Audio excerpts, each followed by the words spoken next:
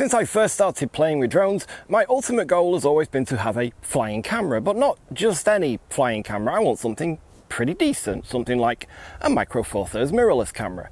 Well, I think I finally found it in the XDynamics Evolve 2. So let's take a look at it. This is the XDynamics Evolve 2 drone, and as you can see, it's a pretty beefy drone.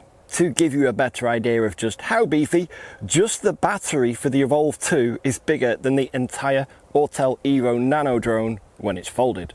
But despite its size, it's incredibly light, weighing in at only 2 kilograms, including the camera and the battery. That's thanks to this carbon fiber monocoque body with magnesium alloy underside. It features XDynamics Astra M4 III camera system, and as the name implies, it's Micro Four Thirds. But it's not just a Micro Four Thirds sensor. Oh no, this is a fully interchangeable lens camera system. This means you can use it with all the Micro Four Thirds lens you already own. Well, to a point anyway. The camera itself is built into a removable 3-axis gimbal, and there isn't a lot of room at the back of the gimbal for counterbalancing, so you're not going to be putting huge telephoto lenses on there. The drone actually comes supplied with the Olympus 17mm f1.8. This might be a little bit narrower than you're used to if you're coming from a consumer drone like an Autel Evo Nano or a Mavic Mini or something. If it's not wide enough though, well, it's an interchangeable lens Micro Four Thirds camera, so you can just take it off and put something wider on. The camera supports full manual exposure control, including the aperture, and you get autofocus and manual focus control from the controller, or as XDynamics prefers to call it, the ground station. As you've probably figured out by now, this isn't just your average drone. It fits somewhere a little bit above the DJI Mavic Cine 3 and the Phantom 4, but a little bit below the DJI Inspire 2, and the cost reflects this quite nicely. It's not quite perfect just yet though. For example, the Evolve 2 features obstacle avoidance sensors, although they don't actually do anything. And there's also no automated flight modes or active tracking, yet. On a drone of this type though, they're not really essential features, so you can see why they've not been made a priority, and there may be things that you might not even miss. XDynamics has told me that their goal first and foremost is to get the thing up in the air, get it flying well, get it flying steady and shooting great footage. All the bells and whistles will come in future firmware updates. And they are updating the firmware regularly, so hopefully we won't have to wait too long for some of those features to arrive. Okay, I think it's about time we talked about the ground station. This is probably the most advanced and fancy looking controller for a drone I've ever seen. It has not one but 2 built-in touchscreen displays, each with 1000 nits of brightness, which makes them pretty easy to keep an eye on during the day. Other than the 2 big screens, the top is fairly simple. You've got your 2 sticks, a power button, an automated takeoff and landing button, as well as your home button. The rest of the main interface is done via the 2 touchscreens. But there are also extra buttons around the back and underneath. We've got buttons to start and stop video recording, to shoot a photo, as well as others you can set up for custom features. There are dials to adjust the angle of the camera, the switch to go between altitude, position and sport modes, as well as a Type-C USB socket, a full-sized HDMI socket and a micro SD card slot. There are also a couple of connectors for attaching external antennas. Underneath we have 4 more buttons that you can customize to perform various tasks, and there's also a 1/4-20 mounting socket for attaching it to a tripod or other stand when you don't want to have to hold the weight of this thing in your hands, and it is pretty beefy, weighing at around 1.5 kilos. After we put the lens and props on, firing the drone up is a pretty simple process. It's pretty much like any other drone. It's a double tap on the battery and a long press on the controller's power button. The battery's rated for 33 minutes, but of course this is a slight overestimation, as it is with just about every drone out there. These tests are done in ideal conditions, in no wind. In the real world, I find I get about 25 or 26 minutes, but this isn't a terrible battery time. You will want to have a few spares out with you though. Once the ground station's booted up, we can see that both screens are lit up with information. One of the things I really like about this is that it shows us a checklist of things to, well, check before we take off. On the top display you can see we have more options, and while a phone isn't required to operate the ground station, you'll almost certainly want to have yours running as a hotspot so that your controller can get online to check the weather and download the maps. Of course, you can download maps in advance and use them offline if that's what you prefer. Once we go through our checklist and fire up the propellers on the drone, the top display switches to the camera and the bottom is our map. And once it goes in the air, we get all of the usual flight controls as well as absolute control over the camera system, which is the important bit. You get control over pretty much everything you'd expect with a regular ground-based manual control camera. There's no continuous autofocus, but there is touch to focus. All you need to do is tap on the screen and it'll focus at that point. Of course, you get full aperture, ISO and shutter speed control, and if you find the shutter speed is a little too quick at the aperture and ISO combination you've chosen, because it's just a standard micro four thirds lens, you can always add an ND filter onto the end. That's what I've been doing today. I've got the B&W XS Pro MRC Nano 1 to 5 stop variable ND filter.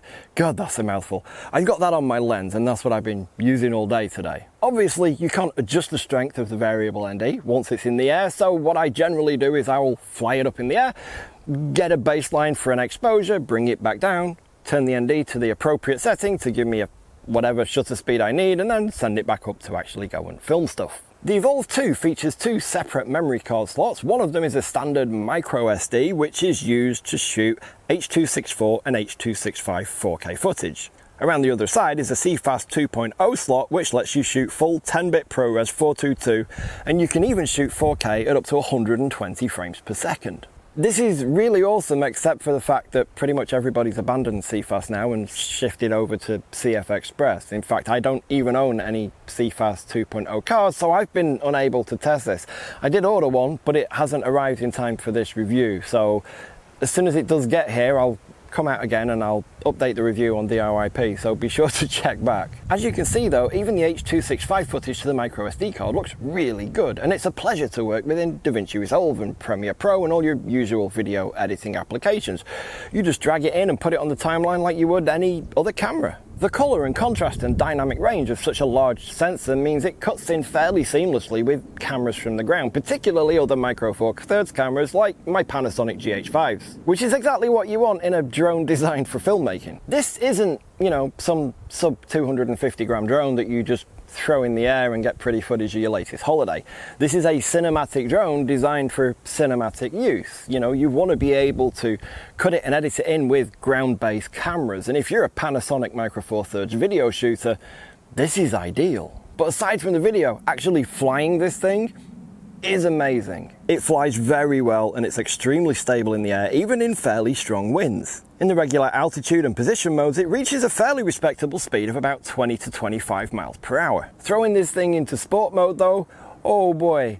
The Evolve 2 has an official max speed of around 55 miles per hour, but I've had it go 58, a little bit more than that a couple of times. But it is worth mentioning that it can take some time to get up to that speed. XDynamics did recently release a firmware though that should hopefully help get it up to full speed faster if you do need to fly in sport mode. On a little drone like the Untitled Evo Nano or the DJI Mini 3, sport mode's a lot of fun, and the Evolve 2's sport mode dials that all the way up to 11. But realistically, unless you're filming a car chase or have a very specific need for a certain shot, it's probably quite rare that you're going to be flying in sport mode unless there's an emergency and you just need to get your drone back real quick. Like you're over water and your battery's dying and you just want to make sure that if it does come down, it comes down over the land. That being said, even at its maximum speed, the camera on this thing is rock solid. I've tried to push this as much as I can and I did not see a single bit of the jello wobble normally associated with CMOS rolling shutter sensors, especially when they're traveling at some speed. And it's just as elegant at slow speeds as it is fun at the fast ones. The controls are very responsive, but also quite subtle when they need to be. If you want to do a slow approach or orbit around a subject, it does it very well. You're going to need a little practice to get your speed and your movement spot on, but when you nail it, it just looks amazing. It would be nice if there were some automated flight modes to assist with things like this sometimes, but with practice, you can shoot them manually just fine. Now, one thing I want to talk about on the ground controller is the HDMI socket. When I first saw this, I thought, this is awesome. I can plug it into an external recorder or something like the YOLO Box Pro and stream live to the web as I'm flying. And you sort of can, but there are a couple of things you need to bear in mind. For a start, as soon as you plug anything into the HDMI socket, the ground station reboots itself. So you don't want to have your drone already up in the air and plug something in. This also means that if you plug something in and turn it on, you want to make sure that lead is secure and cannot come out during the flights. Now the other problem, probably the bigger problem, is that when you do plug something into the HDMI socket, that top display disables completely. If you're plugging into like a big monitor to get a wider view of what's going on, then that's fine.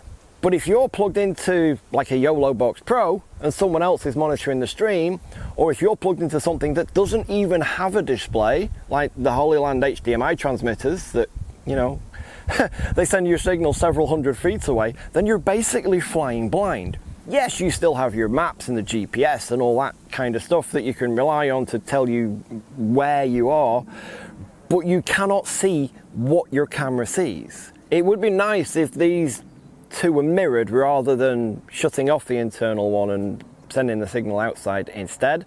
I don't know if it's perhaps a hardware limitation. I'm hoping it's a software one, and there's something that the guys at XDynamics might be able to resolve one day.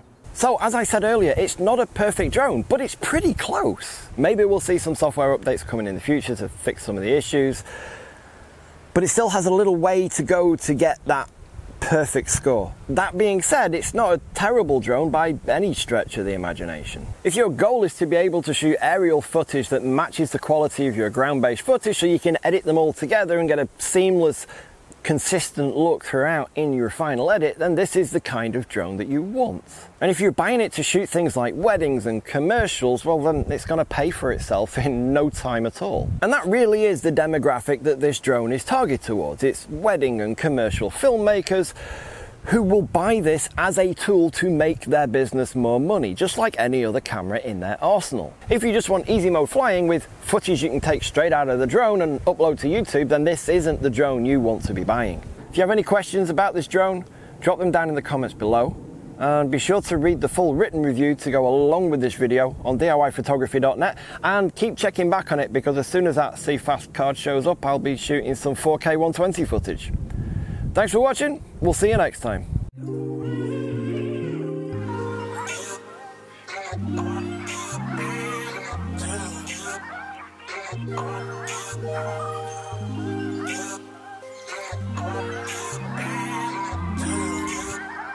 Yeah.